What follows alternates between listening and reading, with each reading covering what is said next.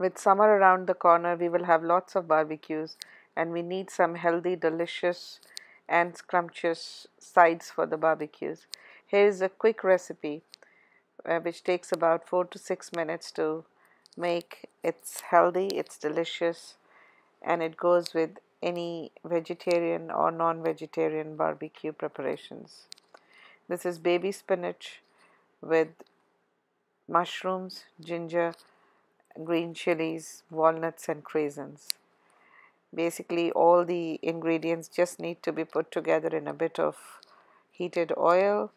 Cover the pan for a few minutes, maybe 4 to 5 minutes, and baby spinach is quick to cook, and the same goes for mushrooms.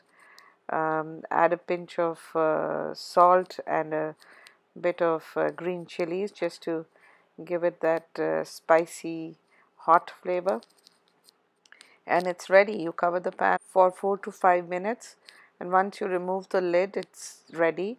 Yeah, to finish up the recipe, you can add some grated cheese to it, and the cheese will take about a minute or two to melt, and once the cheese is melted, you can serve the side.